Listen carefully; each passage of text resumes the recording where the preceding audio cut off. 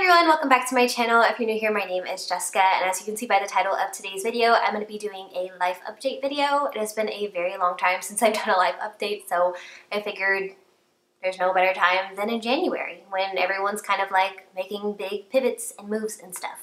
If you enjoyed today's video, please be sure to give it a big thumbs up, and if you want to stick around for more videos like this one, be sure to hit the subscribe button down below. I can't talk today. Without further ado, let's just get into the video. So the first thing I wanted to jump into was career. I know a lot of people ask about social media. I still teach social media. I still have my course. I will have it linked down below if you're interested. As far as me moving forward with managing other brands' accounts, that's not something that I'm particularly interested in anymore. I feel like I've done it for so long. It's kind of easy for me, and I just kind of got bored of it, to be honest, and I'm also tired of growing other people's brands and letting myself take a back seat all the time. So that's why you'll see like more YouTube videos, more content on my Instagram, because I want to put more focus on myself and building something of my own. Instead of managing brand social media accounts, I've just focused on their influencer marketing. So I'll represent a brand and work with influencers instead, which is something that I do enjoy. It is a little bit more of a challenge for me versus social media management, so it's fun for me. But yeah, that's what I've been up to as far as career. I get a lot of questions about that, so I'm working with a couple of different brands doing that right now. As far as us moving, that has been a topic we brought up so many times. I feel like my husband and I just kind of flip-flopped because when we were living in Calabasas, I was extremely lonely and sad. I wouldn't say like I was going through depression the way that I have in the past years ago, but I was just like really withdrawed from things that I liked. I didn't feel the need to pursue things. I just was kind of drawn away from everything that I loved, and I felt extremely lonely. I didn't have any friends. I had like one person that was a friend nearby and like one or two friends in LA that would actively hang out with me regularly, which is totally fine. Like, I don't think you need to have millions of friends to be happy. I went from having a ton of great friends in Texas to basically only having a handful, and not even a handful, like 2 or 3. So that was really hard. And my husband really liked Calabasas. We were near the golf courses and he had friends out there. And I feel like we kind of flip-flopped because now he's kind of struggling here in Orange County. And, you know, I don't have a ton of friends here either, but the friends that I do have are really amazing here. And they make me so happy just getting to be social again for the first time. And, you know, my husband and I both work from home. We both have each other, but it's like, you know, sometimes you just want to like watch Lizzie McGuire with your girls and go get your nails done and stuff. So that has been good for us here, but then for him, he's struggling right now. We have been talking about moving quite a bit. We've talked about moving back to LA. We've talked about moving to Texas, but I don't think Texas is going to happen. We've been praying a lot and trying to see like the signs that God shows you in your life to communicate with you, and every single sign we get nonstop says to be patient and to stay put. So that is what we're doing.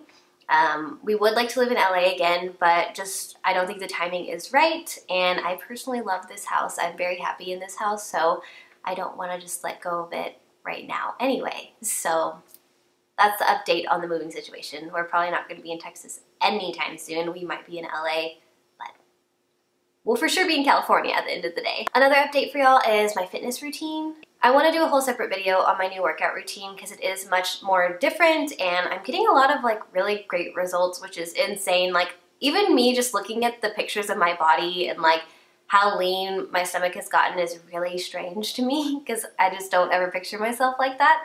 It's like when I looked at myself in the mirror on my wedding day, I was like, girl, is that you? That doesn't look like you. But basically now I'm combining both the diet section plus working out, and then I'm doing F45 right now as well as going to the gym.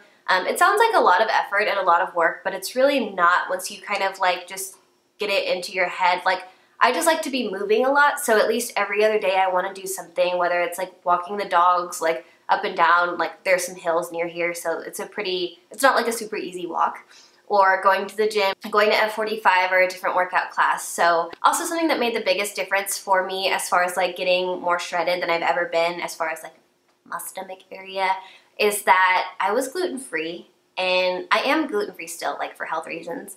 I'm allergic to wheat.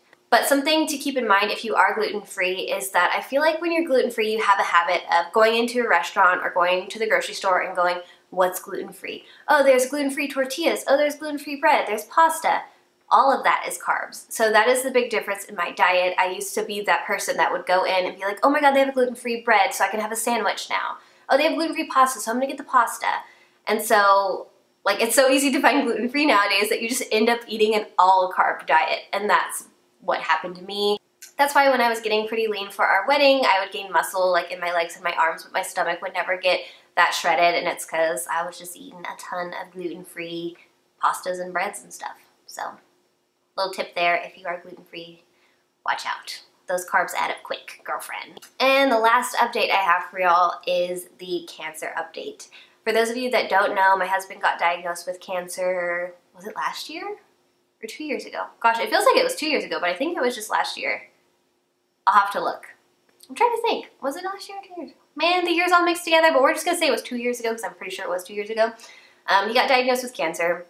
And if you go back, I think I have a video where I just kind of talked about it a little bit, and the reason why him and I each had our own videos posting about it is because we were getting a lot of questions, and it was very overwhelming for us to handle it personally, like mentally and emotionally, but then also you have to handle wrapping it around your own head, and then all these people coming to you like, oh my god, I'm so sorry, or oh my god, my so-and-so had the same type of cancer and they did this, which is great, but it's just extremely overwhelming and hard to process, so we kind of strayed away from putting that much out there about the cancer progress, both because of those situations and because it was extremely slow, and people would always like ask updates, which is so kind and nice, and we really appreciate it, but it was just, it's been a slow moving process. So if you are ever sick, get the heck out of California and go to Texas, because this would have been resolved a long time ago, and, or at least, I don't know, it's hard to explain. He's had a couple of surgeries, things like that. And unfortunately, we will no longer be giving public updates, at least not for a long time, about his cancer situation, because we're in a major lawsuit and our legal team has advised us to not talk about it.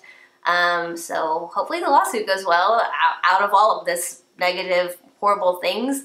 I wish I could tell y'all about the lawsuit because it's pretty interesting, but I cannot. They will not let me. Dang it.